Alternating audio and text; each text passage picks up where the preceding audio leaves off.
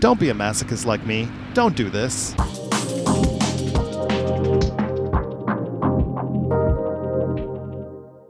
In case you're new to the channel, I recently bought a new 2022 Ducati Panigale V4. The bike rolled off the truck on Friday, the dealer prepped it that afternoon, and I picked it up on Saturday. Because I had a crazy idea to ride the bike from LA to Austin for MotoGP weekend, which just happened to be that following weekend. So that gave me 2.5 days to break it in so I can get the first service done. So if I wasn't eating, sleeping, or working, I was pretty much on that bike, putting on the 600 break-in miles so I can get it serviced on Tuesday before I left for Texas on Wednesday. Now my advice to anyone out there is don't be a masochist like me. Don't do this. If you are the kind of rider who takes a lot of long trips, don't get a sport bike. There are many better bikes that are suited for a long trip than a sport bike. Get a GS, get a Multistrada, get a Tracer, get a Tiger Sport, get an NT 1100. There are so many better options out there than a sport bike. Get one of those bikes if you are that kind of rider. I am not that kind of rider who does long trips all the time. 99% of my riding is commutes, canyons, coastal rides. So for the 1% of the time where I'm taking a long trip, I am willing to tough it out on a sport bike. It's not a big deal for me. Also, I am on a sport bike almost every day of the week, so I am very used to it. I am very comfortable on a sport bike. And I've taken a few motorcycle road trips, almost all of them on sport bikes, so I knew what I was in for. LA to Vegas, LA to Mexico, LA to San Francisco, LA to the Grand Canyon, although I did that one on the Triumph. And the big one, after I graduated, Michigan to California on a sport bike. So this is not my first trip to the rodeo. Now, besides the break-in service, the only thing I did before leaving for Texas is take off the wings because, not a fan. And I gotta say, just covering that spot temporarily with electrical tape looks way better, in my opinion. And yes, it does look a little bit like my bike has an old-timey mustache. And no, I don't care because I still think it looks 10 times better than with wings. And besides that, the Panigale comes standard with a battery tender line already connected. Thank you, Ducati. So all I needed to do was buy a USB connector so I could power my phone for the GPS, and I was good to go. That's it. That's all I did before I rode out. Andiamo, andiamo. And if you leave that time, we say, let's go, let's go.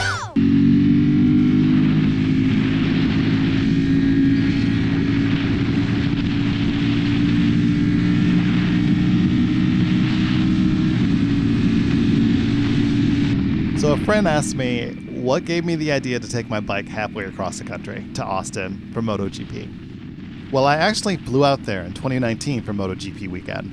Had a great time, Texas is awesome, and one of the things I like to do when I go to these bike events is to just walk through the parking lot because you can see all the cool bikes that people bring out that you would usually never see on your day-to-day rides.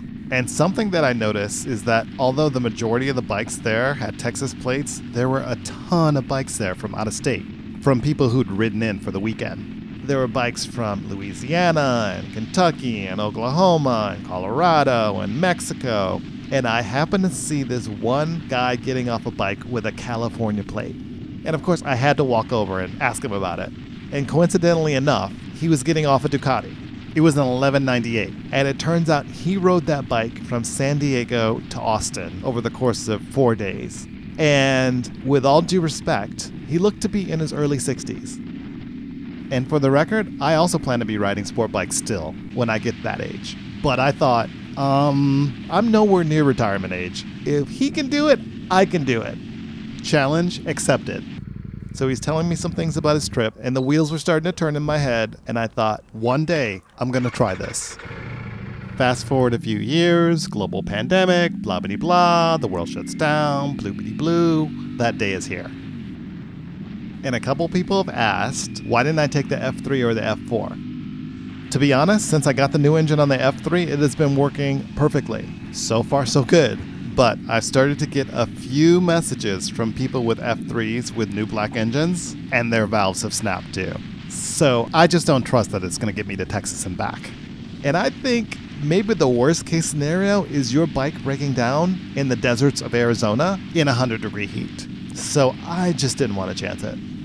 So how about taking the F4? The F4 has been one of the most reliable bikes I have ever had in my life. I have no doubt that it would make it there and back. The thing about the F4 is that the ergonomics are aggressive. So I think by the time I got to Texas, my body would just be wrecked. And the other thing about the F4 is that the cooling system is not great. The bike would probably overheat going through the desert because it struggles after only 30 minutes of 90-degree heat in LA. So I can only imagine how tough it would be for that bike to do 4 or 5 hours of Arizona desert heat. So I'd have to time it so that I did all of the desert riding at night when it's 20 degrees cooler and then sleep during the day. And I just didn't want to do that. So Ducati it is. And that drive through the southwest part of the country is just amazing. Everyone should do that drive because you will see some really beautiful scenery. Yeah, I was honestly looking forward to the ride. So the only way I could make this work, because my job is kind of crazy right now, and I absolutely had to be back to work the Monday after the race, is if I rode the bike to Texas, and then right after the race, parked it in my cousin's garage, who luckily happens to live in Austin, and then fly back to LA, and then fly back to Texas a few weeks later to ride the bike back. Luckily, because of the pandemic, I have racked up a lot of miles and haven't been able to use them, so the flights would be free. So I had a somewhat complicated plan, but at least it was a plan. Now, LA to Austin is roughly about 21 hours on the road. So the plan was work a half day Wednesday, be on the road by 2, do 8 hours, which would get me to Tucson, then do the remaining 13 hours the next day to get me to Austin. I'd get to the hotel by midnight, get a good night's sleep, and be up for free practice 1 Friday morning. Because I'm a bike nerd and I don't want to miss any of the action. Well, the first problem with the trip popped up before I even left. Someone on the team that I work with ended up quitting the day that I was supposed to leave early. So cue many unplanned meetings with managers melting down and rearranging work. So instead of cutting out early and getting on the road by 2, I ended up staying late and didn't get on the road till 10 p.m. Yeah, not a great start to the trip. So for that first leg, it was really only reasonable to get to Phoenix, which is 6 hours away. Of course, you would expect a brand new bike to run flawlessly, and it did. There were no problems. But one of the things that popped up early on that I really wished the bike had was a gas gauge. It's 2022. We're landing space probes on asteroids, but I still can't get a gas gauge on my motorcycle? You are killing me, Ducati. For some reason, they insist on using that ridiculous low fuel light system that's been on bikes since forever. I've seen bikes from the 80s with that system. All the technology on this bike, I know they can do better. It feels like I'm back in junior high. Okay, your tank holds 4.5 gallons. You've gone 95 miles and you're getting approximately 40 miles to the gallon. How much further can you go? I don't want to feel like I'm back in 8th grade math class. Give me a gas gauge. So you really have to pay attention to your fuel and how much you're burning, because you do not want to run out of gas in the middle of the desert. Now, the Panigale is an infamously hot bike. Since I did all my riding at night for that first leg, and the temperatures got a little cooler, the heat wasn't that bad. And almost 400 miles later, I roll into Phoenix at about 4 a.m. Sleepy and tired. Which now means in order to make it to Austin, I'd have to do about 15 hours of riding to make it the remaining 1,000 miles. In other words, an iron butt. 1,000 miles in a day. Which is, let's just say, an ambitious goal. Day 2. I get a late start out of Phoenix around noon because I got in so late the morning before, because I left LA so late the night before. So it's really a domino effect of lateness that really screwed up my schedule. And it was about 92 degrees as I was leaving Phoenix. So a toasty start to the day as I was heading across the deserts. So I had all of one mechanical hiccup with the bike the entire trip. The temperature was about 95 degrees when I pulled over in Tucson for a gas stop, and the bike stalled once at a red light.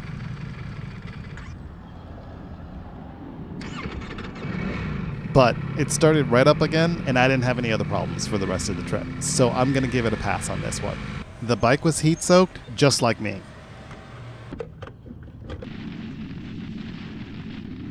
Then my schedule takes another hit about 30 minutes past Tucson, when the traffic starts to slow down to a crawl and then stop.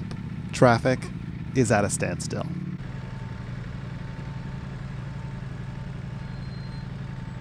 And here I am, full motorcycle gear, full face helmet, leather jacket, boots, gloves, on a Panigale, a very hot bike, and the air temperature is 95 degrees at this point. So I am slow roasting like a Thanksgiving turkey. Traffic is barely moving, and I couldn't lane split because, in case you didn't know, lane splitting is currently only legal in one state in America, and that state is California, which is one of the great things about having a bike in California. So any other state in America, you could get a ticket if you lane split. Not in Arizona.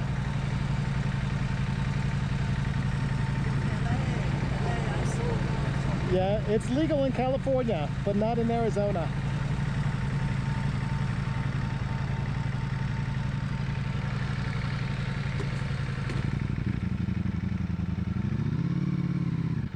So I am just melting, hating life. And I'm realizing I may not be making it to Austin by the end of this leg. So traffic is just crawling slowly. And after about an hour, we've gone 2 miles. So I'm thinking, should I just lane split and get a ticket? Or should I get heat stroke and pass out on the freeway? Neither great options. And I am just about to lane split as we finally get up to the problem.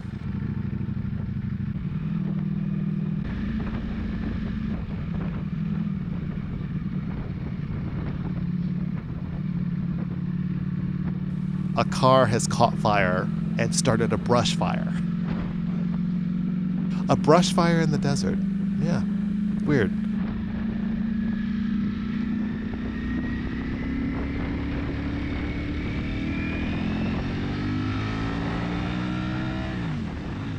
So finally we passed that backup. But I know that has really killed my time. I don't think I'm going to make free practice 1 Friday morning, because I still had many, many more miles to go.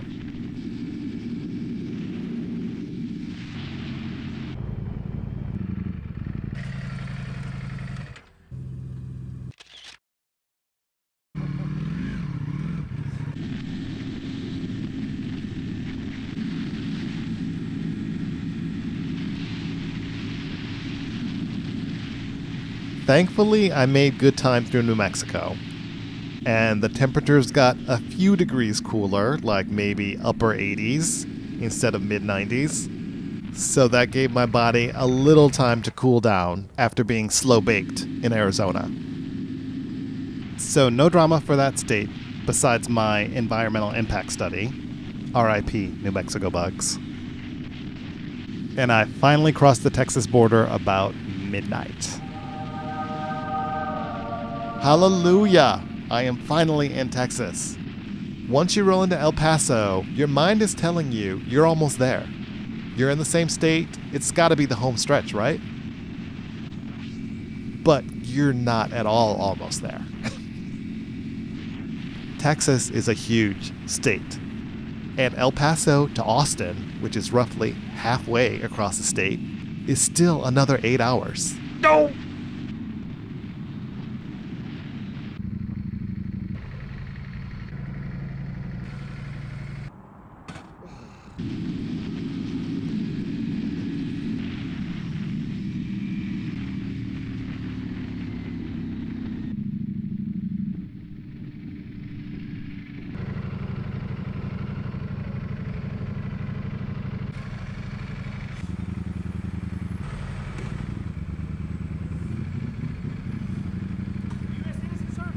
Sorry, what? American citizen? Yes.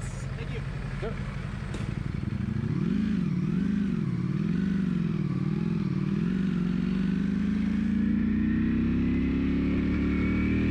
So at this point, I'm roughly 12 hours into this leg of the trip, and I'm starting to feel it. I'm kind of feeling like I don't want to be on the bike anymore. So part of me, the masochistic part of me, says, let's just power through and get to Austin. 7 more hours, I can do that. The other part of me, the sane part, just wants to get a nice bed in a hotel and lay down. Maybe I should just call it a night. So what do? Of course I try to power through it. It's only 1 a.m. Why not? So this gets into the second rough part of the day, after that long traffic backup outside of Tucson. Because as I was crossing those western plains of Texas, and it's starting to get later and later in the early morning, that fancy TFT dash on the V4 is telling me the outside temperature. And that temperature is dropping and dropping and dropping. It drops from the 80s into the 70s, into the 60s, into the 50s, then into the 40s. And my hands are starting to get numb. My whole body is starting to get cold from the wind chill. And I am just starting to shiver. And curse Ducati for not having heated grips be standard on this bike. So I'm riding and riding, just shivering my way across the western part of Texas. And what happens at around 3 a.m.? The temperature dips to 39 degrees. And the bike throws up an icon, which I had not seen before. A little yellow road with what looked to be an X on it, but actually turned out to be a snowflake, because it was giving me an ice warning.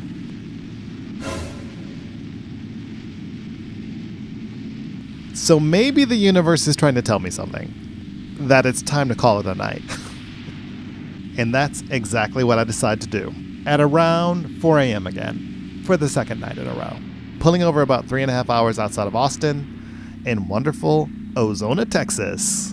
Population 2,731. So to recap, I started the day almost getting heat stroke in the deserts of Arizona, and ended the day 770 miles later, almost getting frostbite, riding through the western plains of Texas. A very extreme day.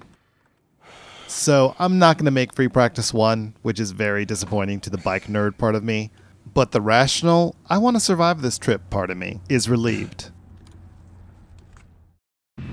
The next day was a breeze. So easy. I got on the road around noon and only had to do around 230 miles to get to Austin. Texas is a super cool state, so riding through it was a blast. And it was nice to just ride in the daytime after doing all those miles at night.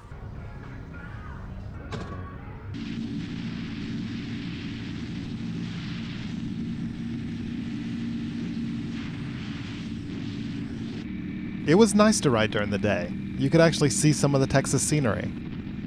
All the pastures and Texas cattle just grazing in fields off the side of the road. Just things you do not see in LA. And that final leg was nice because I could actually relax and appreciate the scenery a little more, since I wasn't stressing out about making good time.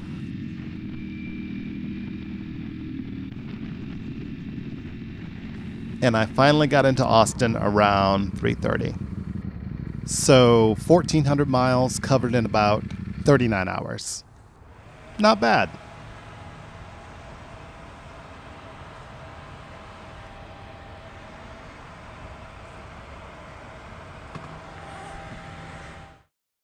So if you're wondering how the bike held up, there were no problems, which is what you would expect from a brand new bike.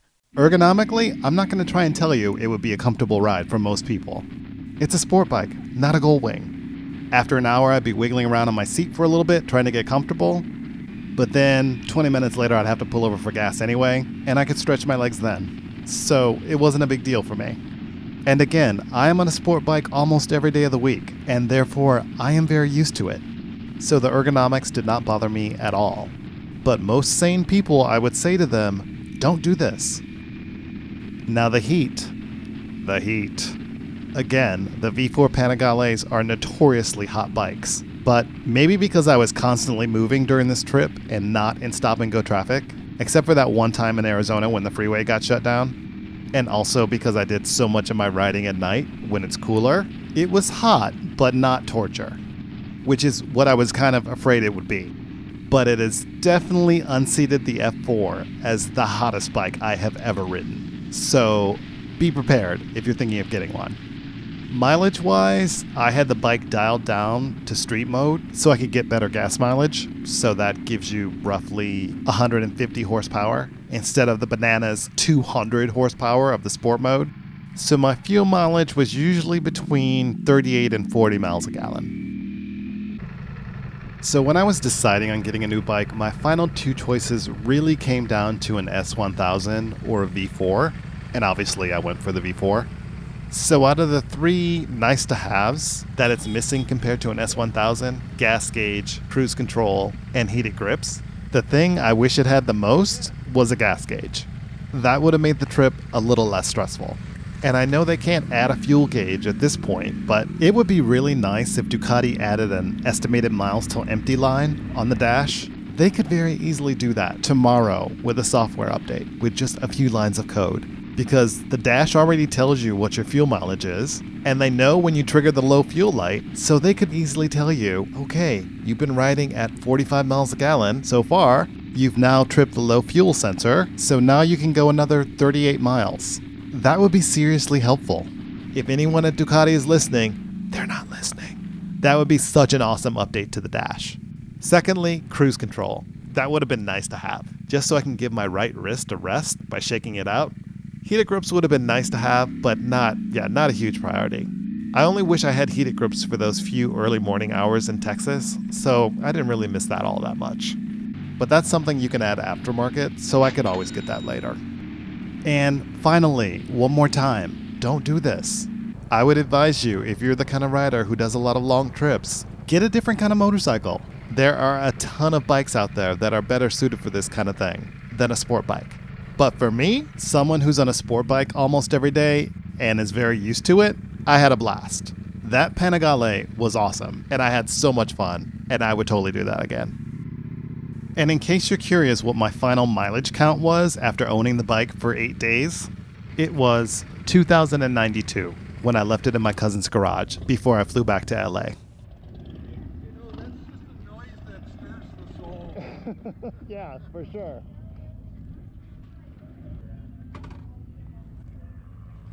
So stay tuned to this channel for more of the trip when I have to ride the bike back from Texas to California. Oh yeah, and there was a race.